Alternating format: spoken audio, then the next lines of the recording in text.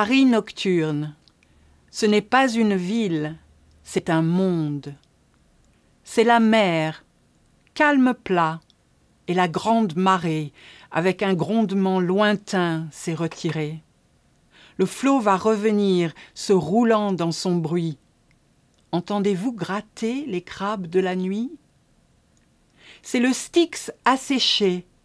Le chiffonnier Diogène, sa lanterne à la main, s'en vient errer sans gêne. Le long du ruisseau noir, les poètes pervers pêchent. Leur crâne creux leur sert de boîte à verre. C'est le chant. Pour glaner les impures charpies, s'abat le vol tournant des hideuses harpies. Le lapin de gouttière, à l'affût des rongeurs, fuit les fils de Bondy, nocturnes vendangeurs. C'est la mort. La police gît. En haut, l'amour fait la sieste, en tétant la viande d'un bras lourd, où le baiser éteint laisse sa plaque rouge. L'heure est seule. Écoutez, pas un rêve ne bouge. C'est la vie. Écoutez, la source vive chante l'éternelle chanson sur la tête gluante d'un dieu marin, tirant ses membres nus et verts sur le lit de la morgue. Et les yeux grands ouverts. Paris by night. It's not a city, it's a world. It's the sea, dead calm. The spring tide has felt bound with a distant rumbling, to withdraw its sway. Its waves will return, rolling themselves in their sound.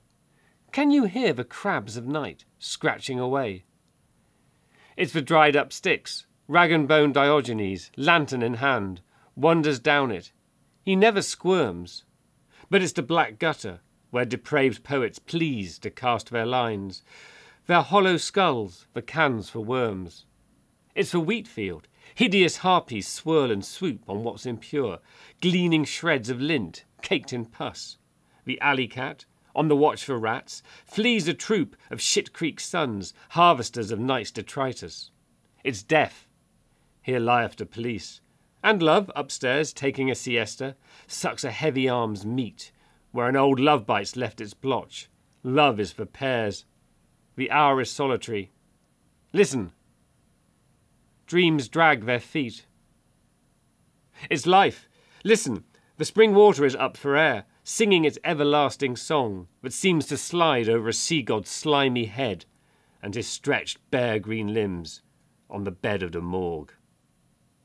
Eyes open wide,